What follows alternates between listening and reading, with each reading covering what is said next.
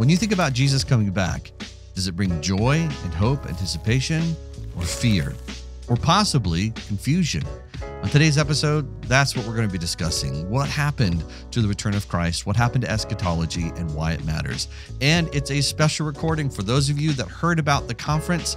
This is the live podcast that we did with Chris Gordon at the conference in Escondido. We're excited about it. And all of the audio and videos are available if you want to go to the community website or you go to the app and download it and listen to the lectures that myself, Chris, and Justin did, and Dr. Bob Godfrey, including all of the panel discussions. So stay tuned for a live discussion with Justin Perdue, myself, John Moffitt, and Chris Gordon.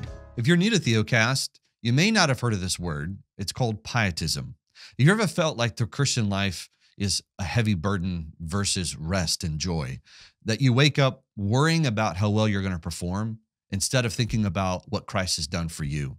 It's dread versus joy, really. That's pietism. Pietism causes Christians to look in on themselves and find their hope, not in what Christ has done, but what they're doing. And we have a little book for you. It's free. We want you to download it. And we're going to explain the difference between pietism and what we call confessionalism. Reformed theology, really. How it is that we walk by faith, seeing the joy of Christ. And when Jesus says, "Come to me and I will give you rest," what does that look like? You can download it at our website. Just go to theocast.org.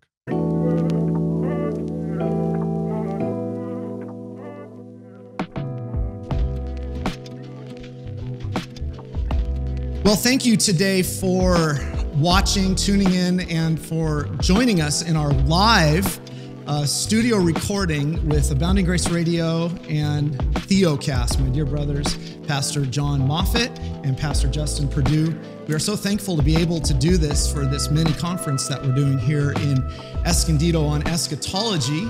And today we sit here in front of, I'd say maybe a couple hundred people who have come out to hear this, and we hope to be a blessing to them. Maybe we'll just begin by a way of introduction, telling the group and those listening who we are. I'm Chris Gordon. I'm the pastor here at the Escondido United Reformed Church, host also of Abounding Grace Radio. We've had Abounding Grace Radio in place since about 2005. We aired mainly with brick and mortar radio. We weren't as innovative as these guys jumping into internet. We were kind of old school to begin with, but that's because we were poor. That's good. yeah. That does factor in. Yes, it does. So we aired it throughout Africa and up into Canada, many places in the U.S. and Canada. Brick and mortar radio is expensive, and we have now sort of done a hybrid approach to now work to do more podcasting and videocasting. We now have a videocast. You'll see many wonderful guests, such as Dr. Godfrey and others who have come on to wrestle with all these challenging subjects. And Theocast has been on there too. Theocast has been on, yes. But anyways, we're thankful for this opportunity and today to join with Theocast, whom I greatly respect your work and appreciative of all that you guys do. So yeah, and one more plug for you guys. If you've not got Chris's book, which is out on the table here on the left, you need to, A Catechism on Sexuality. Mm-hmm. Is that for donation or for free? Or that's for free. Awesome. And make sure you grab those if you have not done so. Yeah, I'll pay you for that later. You're welcome. Thank you. Absolutely. If you feel led to give a seed gift or anything like that, please feel free. Those bricks are getting heavy. That's right. So for those of you that may be here because of I keep saying TV, I don't know why that. Abounding Grace Radio. AGR, I'm Jon Moffitt. I'm a pastor of Grace Reformed Church in Spring Hill, Tennessee, just south of Nashville. And I've been with Justin. This is going on our 5th year. Is that correct? 5 years. So there you go. 5 years. And I'm Justin Perdue, pastor of Covenant Baptist Church in Asheville, North Carolina. For those of you who aren't familiar, that's in the western part of the state in the mountains. And it definitely has a kind of Northern California, Pacific Northwest vibe to it. Big time. So I feel comfortable out here. And I love California. If that means anything to you, there you go. Happy to be here today. Everyone loves California. Yeah, man. Yeah. Well, people definitely who've been here love it. Yeah. People who don't. Well, there's a lot of people fleeing it. Yeah. But we're trying to keep there's someone coming to Tennessee. Raise your hand. Where you at? There's someone coming to Tennessee in a couple weeks. Okay. Where they at? Yeah, and contrary to popular opinion, there are many of the Lord's people in this state. It's true. It's true. My goodness. Somebody has to minister in Nineveh. It's true. Wow. Yeah. What's up, Ninevites? Man. We're off to a rolling start. We probably should get on topic here. So today we thought we'd discuss the the topic of this is how eschatology has shaped the American church. That's there's a larger historical challenge to that. I said to these brothers the other day, I said, you were anxious, Chris. It's okay. Yeah, challenging historical question that we should really give to Dr. Godfrey. So we decided that we're going to kind of focus on the practical aspects of that, because there is it's a challenging thing to think how has eschatology shaped American Christianity? And that would depend on the different groups you're a part of, whether you're Baptist, Presbyterian, Methodist, Pentecostal, all that plays in different ways. And I think it is somewhat complex, but an interesting question nonetheless. I think something Jon said yesterday that I thought was really helpful was what we need our wives to often help us because we get stuck in the clouds. And your wife said something I thought was really helpful for this to kind of get it off on a right.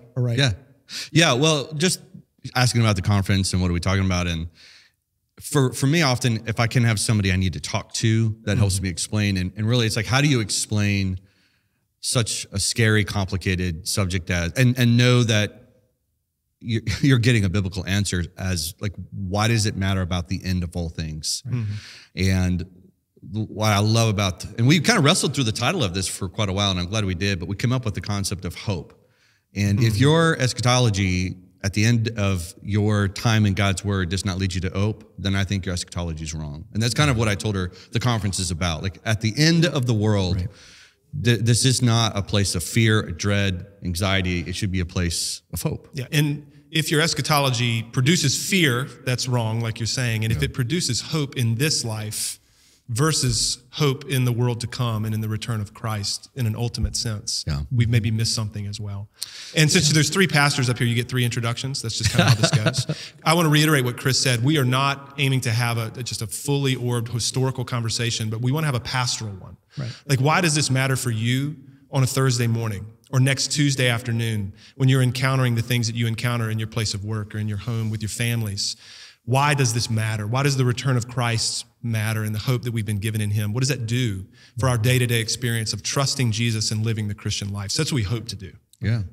I think we should jump in biographical and talk a little bit about this. This subject it's of a lot of importance to me just because of how I was raised. And I think a lot of people can relate to this. I was raised under the movie series Left Behind. Yeah. And the guillotine scene has never really left my nightmares, and or the song, which is horrible, to which I will not sing. Is that Thief in the Night? Thief in the Night, yes. But yeah, I don't know if your youth pastor decided to do lay all the clothes out and flash the lights, and you walk in and you're the one that was left behind. And but that whenever I thought about the return of Jesus, two thoughts came to my mind. One, it's like, well, that's when all fun ends, and that's when hell begins. And number 2, I really didn't want him to come back till I got married, because I wanted to at least experience something that was of value, because I had no value for the afterlife. It was just basically, when the judge shows up, don't get caught. That was my view. And then we would sing happy songs about heaven, but I was like, I don't know if I want to live with this king, because this doesn't sound exciting, or I'm supposed to be. And there was a lot of fake excitement that went along with it. But as far as when you read passages of scripture, like we're going to look a bit here in a minute from Peter, and he's like, put your hope fully in the return of Christ. It's like, I'm not really excited about this guy with a sword coming out of his mouth cutting me up to pieces here. This is not sounding exciting to me. Guillotines and helicopters, even if that's real. So Cobra helicopters. Apache helicopters. So my experience for many years was I just stopped thinking about heaven, and I stopped thinking about Christ as victor. And it really just became like, how do I keep Jesus happy so I can have a better life? That became more important to me than, which I would say that the New Testament builds on the Old Testament of creating and anticipating hope of Christ's return. My background is a little different. So the church I grew up in was intentionally atheological. Like, theology and doctrine just are not helpful. That's the kind of church I grew up in. Yet, as a high school student, we would go to the Judgment House every Halloween, which was effectively the same thing, where you're walked through kind of in 3D, right? You walk through this scenario of course, there are other teenagers and they're out partying and those kinds of things, and they die in a car accident.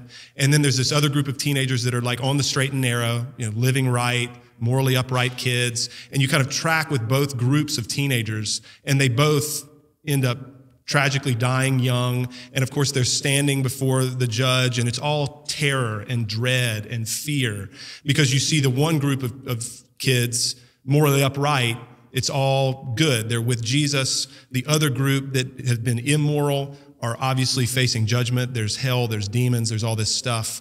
And then you're given the typical presentation at the end. So if you die tonight, which group do you want to be in? And that was kind of my experience of it. The other thing I will say is until I was in my early 20s, had never had anybody look me in the face or from the pulpit teach me that the new heavens and the new earth will be physical, that we will be bodily resurrected, and that the end goal of God is that we would be bodily resurrected to dwell with him in a new heavens and a new earth forever, and that we would be with Jesus and see him as he is. We would fellowship with him and with one another. I was never taught that. And so my idea is like yours, John, of even eternal life and life after the grave were so anemic. It's like, there's no hope in this. No. Right. It's almost like in the new heavens and the new earth, all senses are gone. Everything's black and white. Yeah. We don't taste, see, touch, feel, experience emotion. Whereas, certainly it's not an epic thing to look forward to. No. I mean, it even blows people's minds when you start to think about eating good food at the Father's table. Yeah. Embracing each other, embracing Christ, and experiencing the physical touch, like the joy that brings. Yeah. And then Chris, I'd love to hear from you, man. Like, one of our elders in our church, when he administers the Lord's Supper recently, just in the last few months, one of the things that he's drawn particular attention to that has touched my soul is Jesus' words that I'm not going to drink of this again until I drink it with you anew. Yeah. Right. And he's like, brothers and sisters, the next time our Lord and Savior drinks of the fruit of the vine, he's going to be doing it with us. Like, what a thought. Yeah. That we will fellowship and commune with our Savior like that. Right. Anyway. Yeah. My situation is a little different than yours. I actually grew up in a Reformed church. Yeah. By the grace of God, we're not all man. as blessed as you, brother. Well, not all Reformed are the same. So, I grew up in a Reformed church. I had the catechism. I was trained in the catechism. I think, though, when I look back on it, I think the general attitude, which would have been a sort of amillennial position, was that much of this discussion had been hijacked, at least when I grew up, by the dispensationalists. And so they were the ones on the airwaves. They dominated the airwaves. Which I'm sure we're going to get into that in a minute. Yeah, it's true. I mean, it created a kind of fear, I think, in my particular tradition, for it to even be addressed very much. Yeah. I mean, Revelation, I'm not saying there weren't pastors who did it, but I can't recall a lot of discussion or even interest in it. Yeah. So if you had an over interest by the dispensationalists, and Hal Lindsey's writing his book at that time, Late Great Planet Earth, that thing sold millions of copies, and he made millions of dollars on that. We responded sort of in the opposite way. What does that do for us in the moment? I think there's a lot of fear with it because of the things that were said in dispensationalism. And let's face it, I mean, if you hold to a proper eschatology, you have to have a good understanding of human suffering. You have to have a theology of suffering. That doesn't sell. That's not very popular. So I think we need to counter that. I think we need to combat that and say that though we do have a good theology of suffering, there is hope in the midst of it and purpose in the midst of it that the scriptures give us. But I look back on my time and think there was so much confusion in that era. Many of us, if we wanted to learn about eschatology, believe it or not, I grew up in the Reformed church. I was taken to those videos, the Left Behind, or what was it? The Thief in the Night series. Over at the local Pentecostal church. And then they all broke out in tongues, and I had no idea what that was. So anyways, that's another story. But I think what all this exposes is the subject is clouded with a lot of fear. Yeah. It's just immersed in fear. And I think if you look at the message across the board from the New Testament, it's pushing us to look in hope, to this great blessing of the resurrection of the body and the life everlasting, the promises of the gospel. Heidelberg highlights two promises: resurrection of the body, life everlasting. That is not meant to terrify God's sheep in this present age. And I would jump in and say this is why the historic understanding of the three uses of the law is so important, because a lot of eschatology, specifically when we're talking about dispensationalism, is first use only. Listen, if you are a rebeller against an almighty God, there's much to fear on his return, and you should be afraid. But for the child, the child, we are anticipating the restoration of our relationship to the Father, right? And so it's almost like a parent who had tried parenting their child with love and it didn't work. So like, well, I know fear and anger does, so we're just going to scare people into obedience. And that's what often eschatology feels like, that you either agree with God or else. And even to the believer. And that I realize as a pastor, and I realize for me, first of all, I'm a rebel at heart. So you tell me not to do something, I do it. It's really bad. It's called the corruption of the flesh. My wife is full of grace and mercy and deals with my corruption. But when I then read of God's love for me and how that, like when Paul says the love of God controls me, I'm like, well, that actually makes sense to me, because I care about what God cares about because I love him and I'm not afraid of him. Yet he is a fearful being. I mean, can you describe anything else more awe-inspiring than a holy God? Yet he puts his affection upon me and then says, hey, you should really anticipate my return. It's the one aspect of your faith that will get you through all of the suffering you're about to endure. And so for those of you that may not be familiar with the first, second, third use of the law, this is what that hermeneutic creates boundaries to prevent us from misapplying first uses when we should be really using them as third uses. Sure. And that's helpful. Inevitably, we're not going to be able to have a conversation without talking about the distinction between the law and the gospel. That's also. Right. Because the collapsing of those two categories produces nothing but fear and uneasiness, terror even in the souls of many sitting here as you think about standing before the Lord at the end of it all. Because we're convinced that there's something in me that is going to be necessary. There is something that I have to muster up and produce that I'm going to need to have with me, and it's going to need to be good enough if I can actually have hope for that day. And instead of realizing that Jesus, in terms of curse and judgment and fear and terror and all of those things that we're talking about right now, Christ has endured all of that in the place of his people so that we bear it no longer. And all of the judgment, all of the curse, he drained it all. He represented us and he took it all. And if we thought more on that, it would help us to see that, man, there really is nothing to fear with respect to the return of Christ.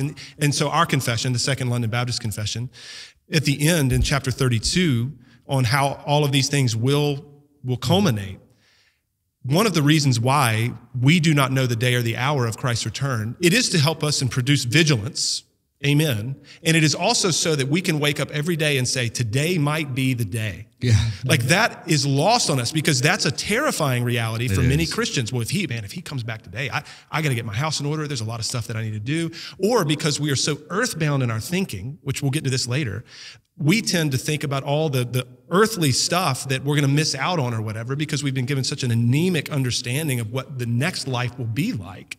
So there's all these thoughts that we wrestle with. If you were to, like, Jesus could come back today, how do you feel right now? You probably have mixed feelings because we've not been taught well. And at least if we're taught well, we've got a chance of feeling the hope in our hearts and souls that we should. Yeah, I mean... Yeah.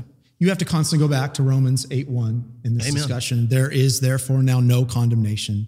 What that means in 80-30 in the month of Nisan, about the 6th hour of the day when Jesus said it's finished, he took on your sins. He bore them. He paid for them. That the judgment in history, your judgment, took place then. Amen. And that all of your record of debt has been canceled. Through faith in Christ, you receive all of his benefits. So that the presentation of Judgment Day, Revelation 19:20, Revelation 20, is that, listen, there's two books open. There's the book of deeds. You don't want your name written in the book of deeds. If you're not a believer, your name goes in the book of deeds. And just like that first use of the law we're talking about. You'll be judged according to your works. You're going to be judged according to how you did in this life, and you don't get a pass if you did just okay. It's full and complete, perfect obedience God demands. But then there's the Lamb's Book of Life. And there's not one deed written in that book. Other than the ones he did. Well, it's just names. It's just names. Written in blood? No, amen. Written in blood because he has covered us. That's right. And that's the basis on justification by which we have access, faith today, and hope for the second coming. And the Lord desires for his people to live this way. Amen. He does not desire for us to run around doubting his promises. Now, I know we do, like you said. That's part of our problem. That's why we need a ministry of the gospel. Amen. That's why we need the scriptures to help us. But that's not his will. He wants us, think of Peter. Blessed be the God and Father of our Lord Jesus Christ, who according to his abundant mercy has begotten us. He's given us a new birth to a living hope. That's living. It's not dead, right? Through the resurrection of Jesus Christ from the dead to an inheritance. Yeah, it's just kind of sitting there. Maybe you'll get in. That's not what he says. No. To an inheritance incorruptible, undefiled, that does not fade away, reserved in heaven for you, waiting for you. You see, that's what we need to hear. That's right. That's what drives us in the Christian life. And he says, and he goes on, if you haven't got it yet, who are kept by the power of God, the dunamis of God. It's not your power that's keeping yourself. Through faith for salvation, ready to be revealed in the last time. And then he goes on in verse 13, therefore gird up the loins of your mind, be sober, here it is, and rest your hope fully upon the grace that is to be brought to you at the revelation of Jesus Christ. That's not a question for those who are his children. It is to be brought to you. It's coming for you. It's yours. It's been merited. It's secured. That's what the gospel is all about. Well, in verse 8, in between what you just read, is also encouraging, where Peter says to the saints, as we would say to us today, though you have not seen him, you love him. And though you don't now see him, you believe in him. That's right. And here is what that means for you. Right. And every saint in your heart, in your mind, you feel those things, you know those things. Like, I haven't seen him, but I do believe in him. And I don't now see him. I love him. And that means something. Like Jesus in John 16, when he is talking to his disciples the night before he's going to die and he's going to leave them, and there's all this fear, this man that we've been with for 3 years, who we believe is the Christ of God, imperfectly, but really we believe that. He's going to leave us, and he comforts them over and over and over again in that upper room discourse. But I was struck recently reading John 16 when he is explaining to them, I've said these things to you in figures of speech. The hour is coming when I will no longer speak to you in figures of speech, but will tell you plainly about the Father. In that day you will ask in my name. And I do not say to you that I will ask the Father on your behalf, for the Father himself loves you. Because you have loved me and have believed that I have come from God. Those are the things we need to hear. Come on now. That's that Baptist moment right there. Come on now. Come on now. I'm a Presbyterian. I don't do that stuff. So I was about to start raising my hand down there during Christ alone. Just wait till this afternoon, Chris. Man. Hey, listen, the Psalm says, raise your hands, I obey. Okay. But all right, so I'm going to take this somewhere. Go ahead. So this is important because I'm preaching through Peter right now. So I'm thinking biography, and I'm thinking about the history. Rome, Nero is out of control at this moment. So if we were to transport the United States to Rome, dispensationalists would be having a heyday. Because if you ever watch historically, like during World War II, dispensationalism was on the rise, right? Everything is a disaster. Everything's out of control. It's in chaos. And because of there's a World War, and Jesus is coming back, right? And I grew up with like the idea of the Bible and the newspaper in the hand, where America starts to get into more of a prosperity. Like we're doing well. It feels like postmillennialism is now on the rise, right? And we're talking about really the transformation of culture. And so I'd love to hear your guys' thoughts on this, because according to Peter doesn't go dispensational in his writing. Well, just briefly, and then we can talk more about a number of things. I think what you just said is entirely accurate, and it's a demonstration that often our eschatological views are driven very much by circumstance. That's right. It's not driven by the text of Scripture, but we look around, things are terrible, dispensationalism sells. That's right. Because of its framework. We look around, things are really good, we buy into this like pop level, hyper optimistic postmillennialism, like is so common today. And it's really entirely driven by what's going on in the culture, which is not a good way to do theology. And it's not a good thing to hitch your wagon to in terms of the hope for your soul. Right. Right? Right. And I mean, this is a really important point to the discussion. One's eschatology is often dictated in the moment by surrounding often political circumstances, right? And that's exactly what's happened right now, the sort of pop postmillennialism that has taken root. It's because, and I find it an interesting time. You're absolutely right about dispensationalism. It's kind of interesting to think how the eschatologies are then pitched or critiqued by those on the opposite end of the spectrum. You get the pessimistic or the optimistic charge thrown everywhere, which is fascinating. With dispensationalism, it's historically been, characterized as a pessimistic eschatology, which I think is right. They wouldn't so much agree with that because they say, well, we get raptured out. But the reality is, for those who don't make the rapture, it's an awful scenario that then follows. But you're absolutely right in terms of cultural context and political situations. I find it interesting that as we have seen the collapse of Christendom, very few people, at least in my circles, maybe in your circles it's different, are talking about the rapture. A lot of people right now are talking about how to reclaim and make a sort of Christian nationalist movement to reclaim America for Christianity. That comes at the end of a long run of American prosperity in a nation that had the greatest light ever in the nations of the world. Bibles, gospel preached, churches. Look what this nation in its borders has done to the ends of the earth. Now it comes to a point of Christendom collapsing, typically viewed as, not so much as Dr. Godfrey's made the case, the Obergefell decision, not the Obergefell decision, but the response to it. Where was the outcry? Yeah. Right. Where was the outcry? So now all of a sudden everyone's taking the reins to try to save America, save Christianity in America. What has that done to our hope? See, I think that's a really important question. Are our minds set on things above where Christ is, or are we so caught up now in temporary things that we have taken our eyes actually off the coming of Christ? And that's my question. Who's talking about the judgment? Who's talking about the second coming? These are largely, I'm not saying across the board, these are largely absent from pulpits today where they've been replaced, which is burdening God's people with political activism.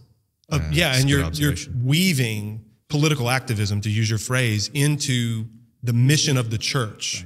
Like, you are burdening saints to where we understand a piece of our fidelity to the Lord Jesus is to be cultural transformers. It's to even overhaul the government. And we could talk about this. There's not a drop of ink spilled in the New Testament on either one of those things regarding the transformation of culture or overhauling government. The assumption of Jesus and the apostles is that the church will be a counterculture. And I think we've lost sight of that. And I agree completely that nobody's talking about the return of Jesus. Nobody's talking about the judgment, because we have become so earthbound in our thinking. We've become so wrapped up in how our lives look in the United States of America, and we are not thinking about the life to come in the ways that we should be. I think that's apparent. No. I mean, going back to since we're in 1 Peter, thank you, because I got a lot to say about 1 Peter. He starts the letter, he says, to those who are elect exiles. That's how that's their identity. That's how you should see yourselves. He ends the letter in chapter 5. He says, she who is in Babylon, meaning the church that's in Babylon. Well, Babylon hadn't existed for a very long time. He's talking about Rome houses the spirit of Babylon, this really nefarious and sexually driven culture. So Peter says, everything I just wrote to you about your hope and what the work that needs to be done, I understand. We live in a culture of degradation. It is going downhill. And what's interesting is he's focusing their hope on the mission, which is, listen, you're holding the light of Christ in probably the darkest parts of the world right now, because Rome was pretty bad. And in about 2 years, when the second letter comes out, it gets even worse. This is when the burnings start. He says, look, this is why, one, we're not looking for an exit plan, because what you're doing matters. So while you do it, first of all, let's talk about, there's no earning. You don't need to earn the Father's eye. You don't need to earn the Father's favor, and you don't need to earn the Father's blessing. All of that's already been given to you. Right. Now put your hope on that because there's work to do. What ends up happening though is, for instance, in the dispensational world, it's very pietistic in that you need to be earning your rewards and even maybe your place in heaven. Keep your life clean and then stack up those crowns. That's right. We were singing in the van last night on the way home. All these crown songs are just kind of funny that we grew up on. On the postmillennial side. Can you sing one? Nope. On the postmillennial side. On the postmill side, there's a different kind of pietism in that we're trying to take the credit for developing the new heavens and the new earth here. As though we're going to usher it in. Right. I'm like, listen, it says when he returns, all things are made new. It's not all things are made new and then he returns, which I don't even think it's alluded to. It's not like I'm a biblicist and I need an actual chapter and verse, but it literally talks about when I return is when all things. This is why he's like in First Peter chapter 1, set your hope fully when it's revealed at his return. And it's important because I think that the Christian life will have its ebbs and flows. I think you're right, Chris, in that America has experienced a blessedness in that we had a freedom to share the gospel in ways that I think a lot of other cultures could only dream of. That's going away, but that doesn't mean the hope of our mission goes away. It just means that it's just changing. Hey guys, real quick, some of you are listening to this and it's encouraging to you, but you have questions. So where do you go? How do you interact with other people who have the same questions and share resources? We have started something called the Theocast community, and we're excited because not only is it a place for you to connect with other like-minded believers, all of our resources there, past podcasts, education materials, articles, all of it's there, and you can share it and ask questions. You can go check it out. The link is in the description below. And I think this where it gets to optimism and pessimism, the discussion's really important because it's really an order issue. If you have a two-age view, in other words, this age and the age to come, if you're trying to bring the age to come into this age, you're going to have a lot of confusion. And I think that's what's happened with a lot of them. I mean, historically, postmillennials had a long run in America, which is an interesting question. Again, if Dr. Godfrey ever wants to tackle on the questions after, but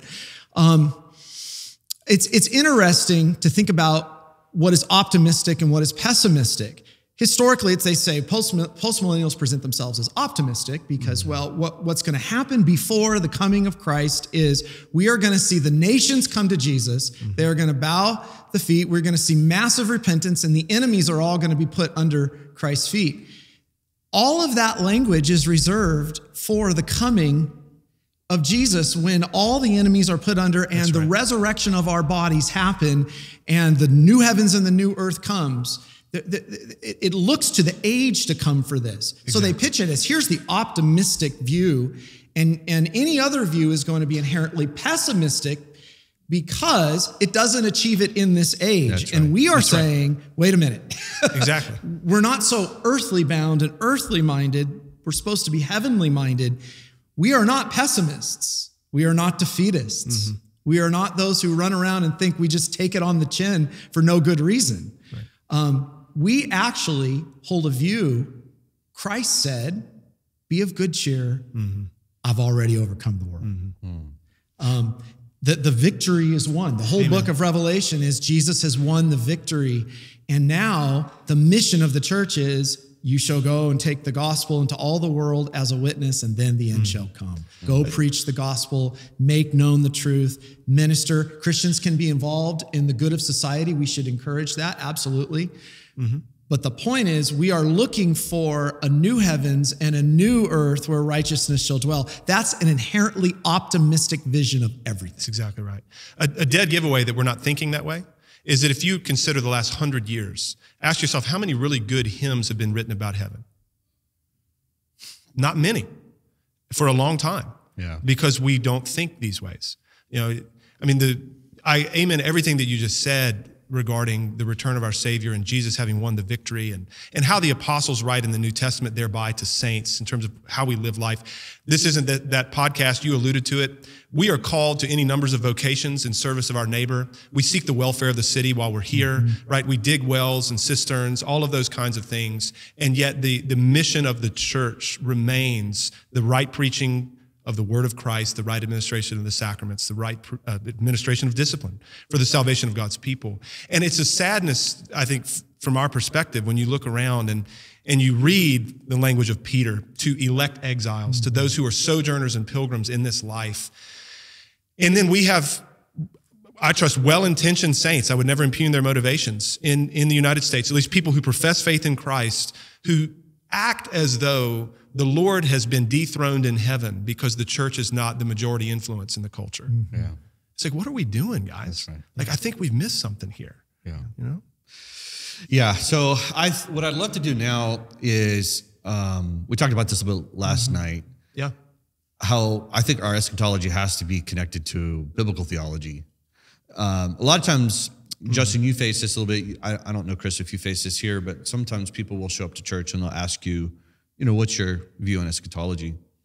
And the thing that I answer people, and some appreciate it, some are frustrated. Typically, my dispensational brothers are frustrated by it.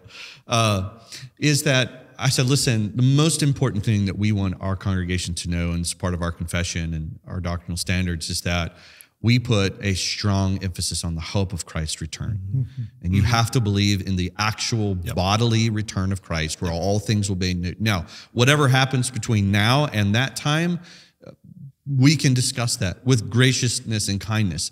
But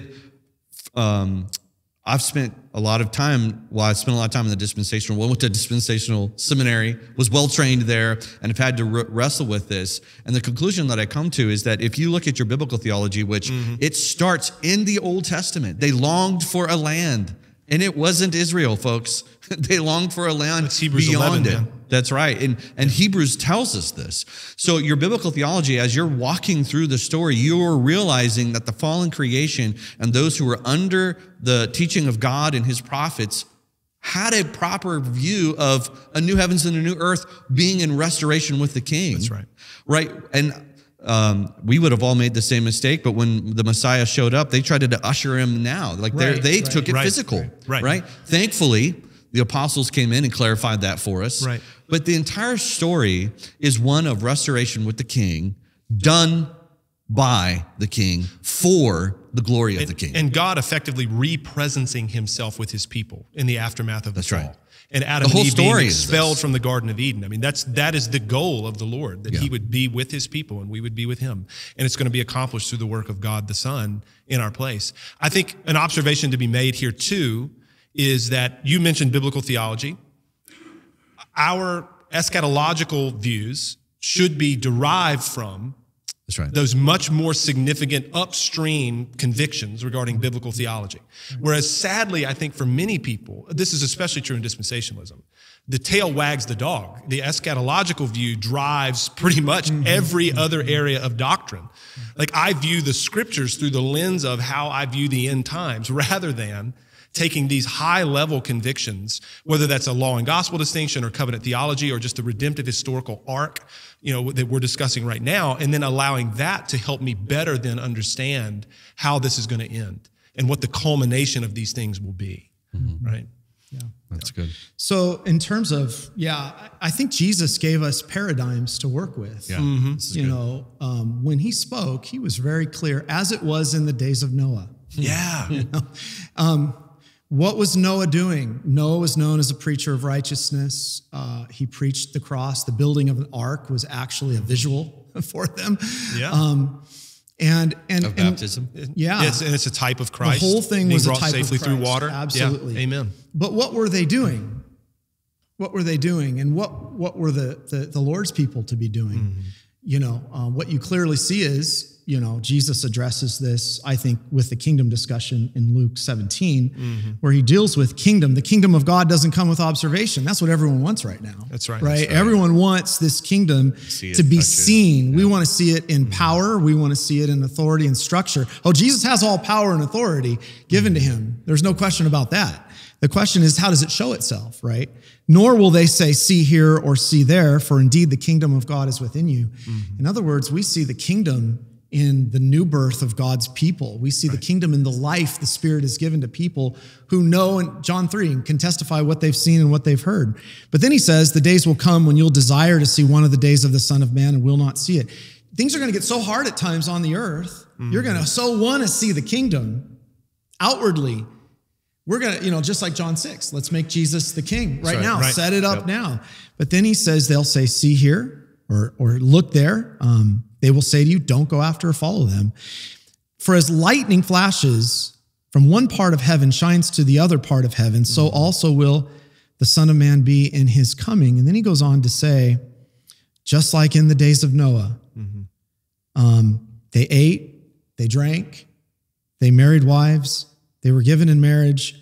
And he says, just as in the days of Lot, they drank, they bought, they sold, they planted, they built. What's he saying? That's all life's about. Yeah. The normal earthly activity will be going on as it always has. And people will be living as if this day will never come. Yep. Seed time and harvest will continue until the end. People will be living, they'll be marrying, buying, thinking that's the end of life. And then when we least expect it, the trumpet will sound. That's right. And he shepherds his sheep by saying, look, this day is not meant to overtake you as a thief. That's right. 1 Thessalonians 5. This day will not surprise you because you're looking for the one whom has bought you. And you have not been destined for wrath, right? But to obtain salvation. Well, the Bible's a history of this, because if you go to the nations of Israel, so he made them a holy nation, right? Separated them, and then separated them from their gods. So they're 400 years in Egypt, underneath all of these gods. God comes in and claims the title God of Gods, Lord of Lords, right? And proves this to them. And what ends up to the nations later on, they start looking at the world and the success of the world and protection of the world, and they're like, we want that. And God has never functioned as sinful flesh. Yeah. He's always, I love Chad Bird's book, Upside Down Spirituality. That's what it feels like. This is how the world does it, and this is how God does it. And that's good when you understand his holiness. We get here and we see, well, this is how nations succeed. It's with power and numbers. Right. And he's like, no, we're going to do it in such a way that only I receive the glory. What you're talking about right now. Which is what we want. What you're talking about right now is a distinction between what would be called a theology of the cross versus a theology of glory. Absolutely. Which is very relevant to this conversation. Very relevant. Yeah, I think very relevant. There. Because, not to be pejorative, just to be clear, so much of evangelical Christianity in America is a theology of glory. And it is onward, it is upward, bigger is better. It needs to be obvious in the ways that we would perceive strength and success and growth and influence. You pick your thing. I mean, this is what's driving so much of the obsession with the pop level post-mill stuff right now. And even people's fascination with guys like Doug Wilson and others, right? Because they are saying things that resonate with American Christians who have watched the culture on a trajectory that's frightening and all those things, and the ground is shifting so rapidly beneath our feet. What are we going to do? And the life that I have built for myself that I like, frankly, here in this land is going away. How long is this going to last? And we need people like Doug or whoever on the wall.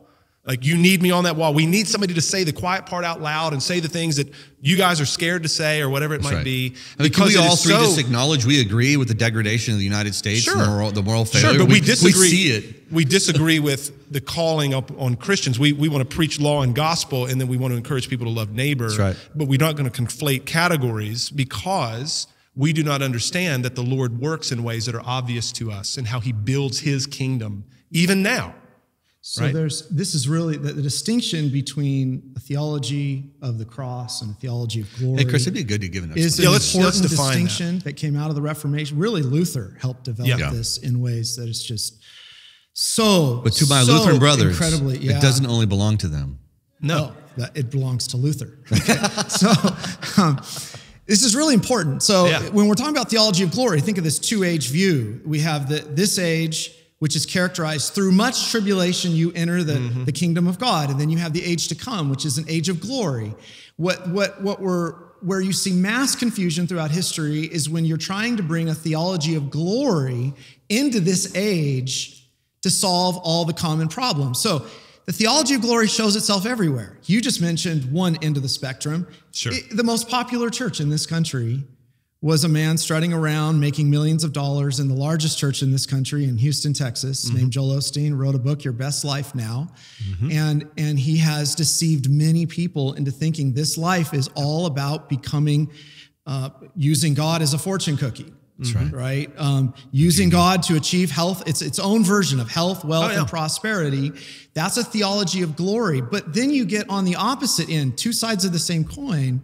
You can get I call it the Merle Haggard response.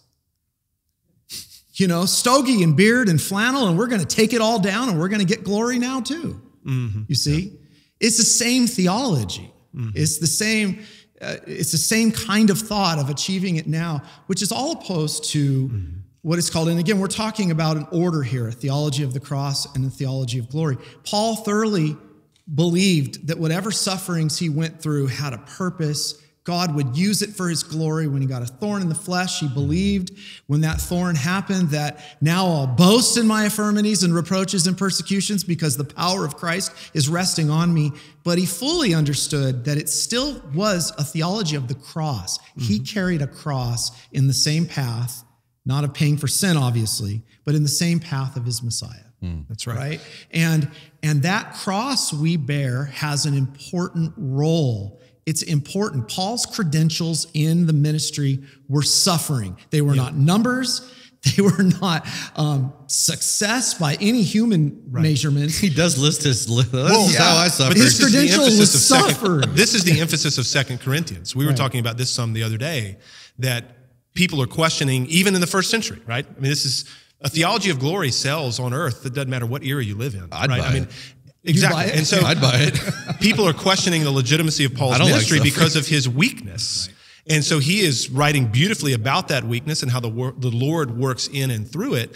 And so when we say for now, we will be weak and the Lord works through weakness and the Lord works through things that seem foolish to the world, right? That's not to discourage anyone, but to actually encourage us all that suffering is normal now.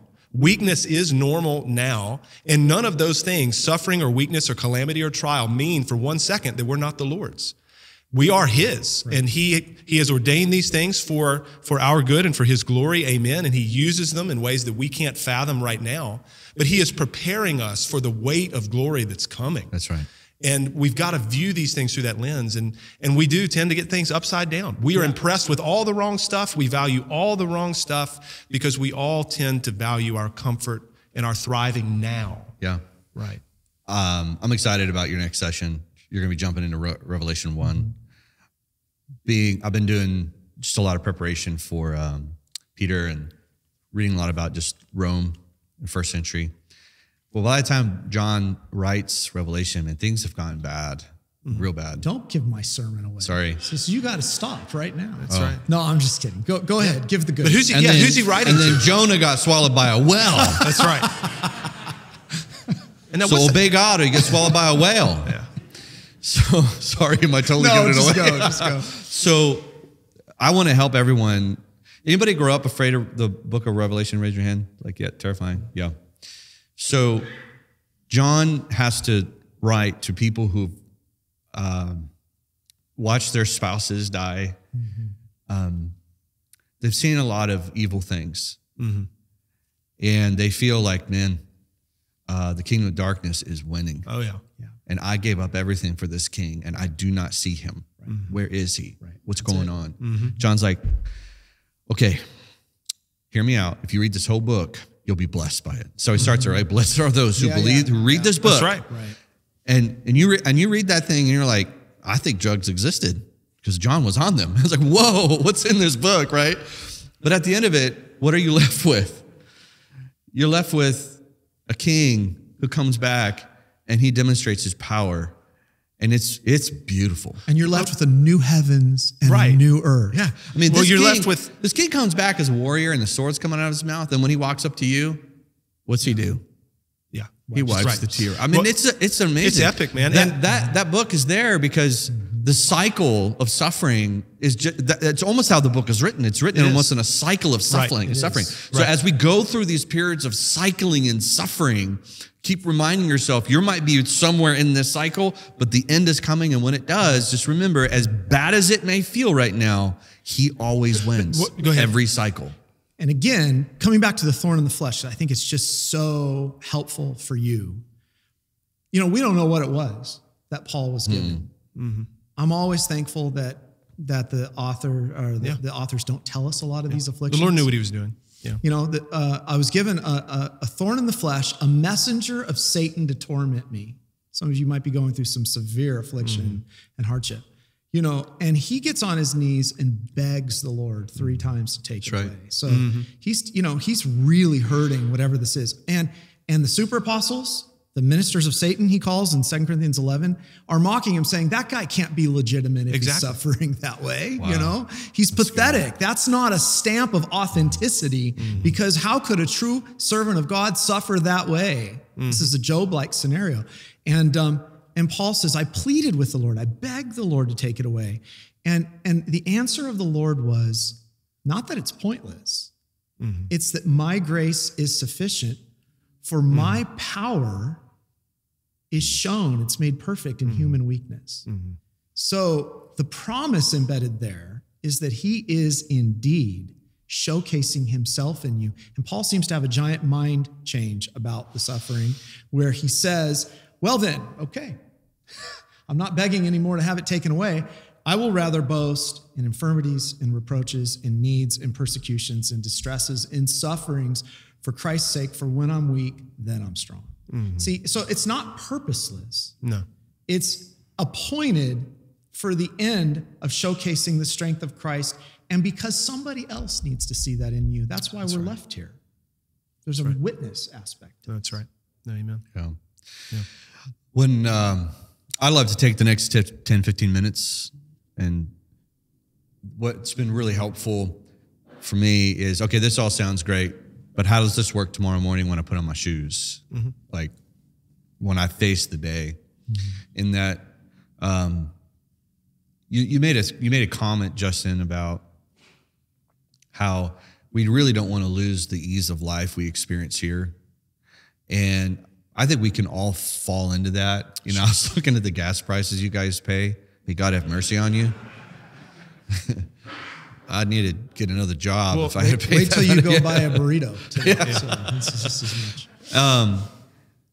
What I think is so great about Escondido, I mean the URC here and Justin's church, and I find a lot of comfort in the churches who preach this message, because as the world goes wherever God decides for it to go at the moment, the mission and method does not change. I'm so thankful we don't have to get up here and we're like, how are we going to figure out how to bring people to Christ? It's like Paul says, well, preach it in season and out of season. Like what we do, church, what we do, family, it doesn't change. We hear the word, we believe the word, then we express the love of Christ so that we might share the word in every area that we're at. Yeah. And when those moments, because I know there are many of you sitting in here and you're like, John, I am exhausted. Well, there's a reason why Hebrews wrote, it's like, hey, consider how to build one another up, because those moments come. You know, Paul's in prison like, I'm lonely. Can someone please come and remind me of Jesus? I love this story. As a preacher, these stories are important to me because there's like rules and then there's pictures. I'm a picture guy. It makes more sense when I can see it. When John the Baptist is about to die, he's like, hey, someone go ask Jesus. I need to make sure I'm about to die for the right guy. Are you the one, or should we look for somebody else? Because I really don't want to die for you if you're not the guy. You know? And that's kind of how you feel sometimes, like, am I sure that I've got the right gospel? Maybe I've got the wrong gospel. So clarity of the gospel, which is really what this is about, because you cannot have hope if you do not have clarity. So we're facing the end, and the whole point of this conference is we need to talk about the clarity of the hope, because if you're clear on your hope, you're going to be able to do a whole lot more than you realize, because you're not doing it in your own strength and you're not doing it in your own power. And as little as loving your wife, loving your children, loving your neighbor, that is significant, because it's through our love for one another that the demonstration of, I love Jesus when he says, the world will know that you've been taught of me, you're my disciple, by the love you share for one another, right? And so how is it we find the energy to love others that are often unlovable? By looking at God's love for us. That's our hope. So when Peter says, set your hope fully on the grace that is to come, grace is undeserved love and favor. Keep putting your eyes on the love and favor of Christ. Then you have the energy to do the work that needs to be done. every eye bowed, every head closed. We'll have an invitation now. Sorry. Yeah. No, that's exactly right. I think of 2 Corinthians 4, we fix our eyes not on what is seen, since what is seen is temporary, but what is unseen is eternal. And I think that's sort of the verse to take with you every day. It's easy to only look on what is seen and become incredibly frustrated with everything. Frustrated with life, frustrated with spouse, frustrated with children, frustrated with work, and miss the whole picture of everything. What is unseen? Well, there's a few good imageries for you I'll use in the message next time. You might think of Elisha's servant when the army was coming and he panics and Elisha says, Lord, open his eyes to see. All around him was a heavenly army all around him, defending him, keeping him. Amen. But the New Testament says it's not just an army of angels around you. It's your Savior. That's right. He's with you. Yeah. I have promised, says the Lord, to be with you wheresoever you go. Lo, I am with you always to the close of the age. So, one of the things that's important is every day we say this casually, we say this frequently, but in light of the hope, then you have to, and this is hard, I'm a pastor and don't do this well. Okay? Preach the gospel to yourself every morning, right? You get up out of bed and just quote, if you're going to quote the best kind of catechism or confession ever made, it's the Heidelberg. Everybody has their opinion, right? And it says, love the Heidelberg it catechism. says, I know. What is your only comfort in life and in death? That's right. That I'm not my own. Just listen to the words, but I belong, body and soul, in life and in death, to my faithful Savior, Jesus Christ, who has fully paid for all my sins with his precious blood, set me free from the tyranny of the devil, watches over me in such a way that not even a hair falls from my head. These are the truths you have to carry with you every day. Yeah. And this gives you hope in the midst of all this, instead of focusing on only what is seen. Number of thoughts going around in my head. I'll just share a few. I think for me, it's very helpful in thinking about hope now and how does this matter practically? What does it look like for me when I'm putting my shoes on tomorrow morning, to use your language, John? I think to be reminded, as we've talked about at multiple points, that the Lord loves me and that Jesus desires that I and we be with him where he is, and to think of the words that he speaks in the Gospels and to put yourself there. I mean, I think it's a good exercise that he's not just speaking these words ethereally, he's speaking them to you as his beloved one. And so when he says that you don't need to be afraid, believe in God, believe also in me, right? In my Father's house are many rooms, and I've gone to prepare a place for you. And I wouldn't tell you that I'm going to do that unless I meant what I'm saying, and I promise you I'll do it. You can trust me, and I'm going to come back for you, and I'm going to bring you to be with me where I am. And later in John 17:24, he prays that we would be with him so that we might see his glory that the Father gave him before the foundation of the world. That's what he desires for us. That's helpful. And then I'm just mindful of his posture toward weak, sinful people like us, like the account of Zacchaeus. You guys know he's a big-time sinner, right? He's a tax collector, and he's a very short man, and there's all the fanfare around Jesus as he's making his way. And so Zacchaeus climbs up in the tree, and he wants to see Jesus, and Jesus stops and calls to him, just like he has to all of us. And he says, hurry and come down, because I am going to be with you in your house today. Like the fact that Christ desires to be present with his people means something for us as we're going through. It's what you just said, Chris. The Lord is with us. May we never lose sight of that. We feel so alone often. We question our legitimacy 6 ways from Sunday, but the Lord is with us and desires to be, because he came to seek and save such as us. And then I think we preach the gospel to ourselves. There's any number of ways we can do it. You guys were talking about the book of Revelation. I don't know if anybody in this audience has ever been terrified when you've heard the parable of the wedding banquet preached. I certainly was at a season of my life. The question is, all right, that wedding garment that you need in order to be in the feast and a part of the celebration, what is that? Where are you going to get it? Well, the book of Revelation is helpful there. Chapter 7, after the 144,000, that's what John hears about. Then he sees a multitude that no one can count. So much for dispensationalism. And then we hear about these people, we see these people, this mass around the throne of God, and they're praising God. And what are they clothed in? They're clothed in robes that have been made white and washed in the blood of the Lamb. And then Jesus in Revelation 22 says, blessed are all who have this garment, and they will be granted access to eat of the tree of life. That harkens all the way back to the beginning. Right? The tree that Adam and Eve could no longer eat of on their own merit, that they were driven away from. The Lord Jesus grants access, and he gives us the wedding garment that we need. And these are the things that we have to remind ourselves of. That's right. Everything I need, I've been given. He desires to be with me. And that there is a multitude no man can number. Heaven will not be sparsely populated. No, this is important because we think, even with the question, Lord, are few saved? Jesus turned it to press people to faith in him. That's what he did. But when you have that vision in Revelation 7 of everyone standing there clothed in the garments, it's a multitude, no man. This was the greatest success story. Amen. This was not a defeat. Not one of his sheep were lost. Not one. Not one was plucked from his hand. Every single one of them were there. That's right. That's the kind of thing that must drive us. Well, there's no empty seats in heaven, and there will be so many. We tend to think it will be sparsely populated, and we are wrong about that. Yeah. Well, one other thought, and then I'll throw over to you, Chris. One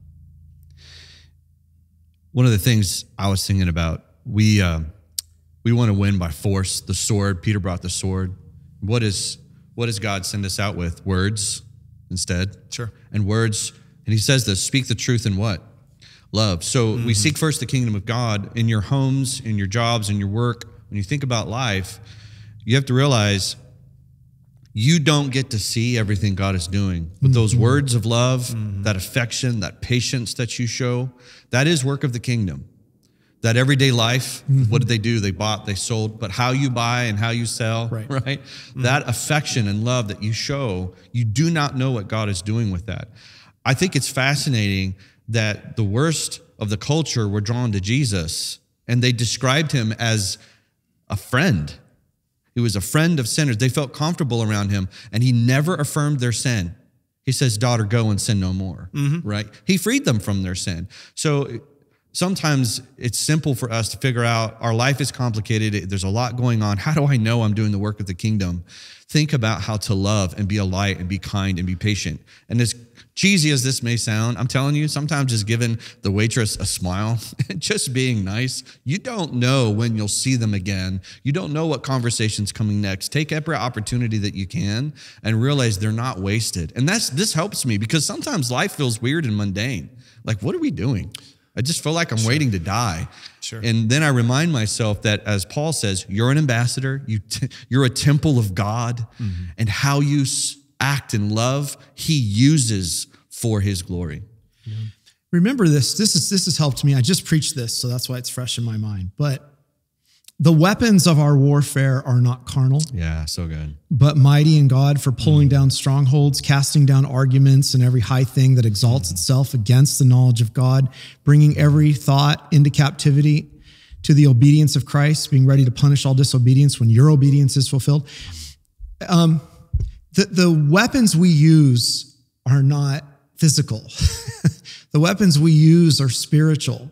And what Paul's saying there in the context of this is he was being viciously attacked by these super apostles. And they were charging him with all kinds of stupid things. Yeah. But Paul says, I want you to understand, Corinthians, how I get through this, how I fight this war. I understand that as we maintain the ministry of the word, the ministry of the gospel, as we hold the sword of the Spirit, which is the word of God, as we are faithful in that, as we are faithful ambassadors, as we continue to hold fast the truth as it is in Jesus, as we continue to maintain that witness, here's what God's doing. This is not what you're doing.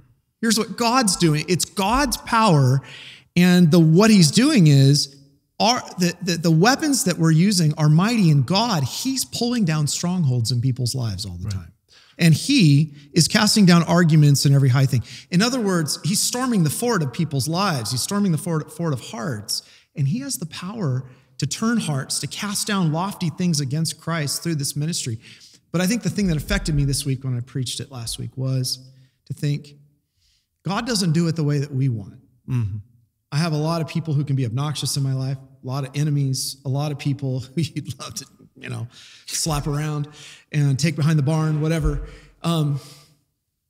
That's not how we are to be. That's right. What God does in his timing is, in his way, is cast down and frustrate the works of the evil one in people's lives. Mm-hmm.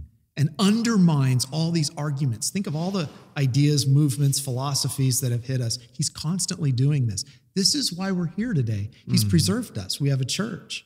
He's continuing to cast down fortifications and strongholds as we remain faithful to the ministry of the word. Yeah. I mean, this life, you don't need us to tell you, this life is full of suffering. And sometimes that's the tragic stuff that happens when we live in a world where we bury our children, and only an insane person would look around and say that this is how it should be, But then sometimes it's the more mundane stuff. It is the putting on your shoes to go to work tomorrow when you just don't feel like doing that, or whatever. Or you're getting up again to spend a day, managing the household and caring for children, and you're exhausted. Those mundane things can often just grind us to powder in our experience. And so, what we remind ourselves of in those moments is that, like Paul writes in Romans 8, that right now we groan and the creation groans along with us. And kind of tying together some of the things we've been talking about today, Paul talks about the hope that we have, which is the resurrection of our bodies. And he asks that, effectively, do you hope for what you see? No. No one hopes for what he sees. We hope for something that we don't yet see, but we trust will be true because the Lord has told us that it will be. So we think toward that day. And then I don't know about you. Do you ever have a hard time because you're suffering, you're experiencing difficulty, you're frustrated with your circumstances, and you're like, Lord, I don't even know. I know that I should pray. I'm not quite sure what to pray. I'm not sure how to pray. I'm not sure what to ask for. I'm not even quite sure how I feel about my relationship with you right now. If you've ever found yourself in that place, which I think we all have, be encouraged that the Spirit of God is with us in our weakness. He gets up under the burdens with us and helps us to bear them. And he intercedes for us when we don't know how to pray as we should. And then Paul reminds us that nothing in all of the universe, not even the evil one himself, will ever separate us from the love of Christ. And there is no condemnation. There is no one who will ever accuse us, and those accusations stick. We were talking about this last night, that the great accuser of the brethren, Satan is really firing darts at us and accusing us of any number of things. But the Lord Jesus Christ, in him, none of those accusations stand because we are his blessed ones. Well, I think that covers an hour you've given us with your gracious time, 2 programs that we are able to cut and make. So thank you for listening today. Thank you for all those tuning in. And I still say tuning in. You don't really say that, but watching. It is live. It is live. So for those on the live stream, that's right, on the live stream, thankful. But thanks for joining us today. Thank you to Jon and Justin for a wonderful discussion. And we'll come back after lunch hour. Hey, everyone. Before you go, Justin and I first wanted to say thank you. And if this has been encouraging to you in any way, please feel free to share it. But we also need your support. And it's when you give that it really helps us financially reach more people. So the next time you consider giving to a ministry, we hope that you would pray about Theocast and partner with us as we share the gospel around the world.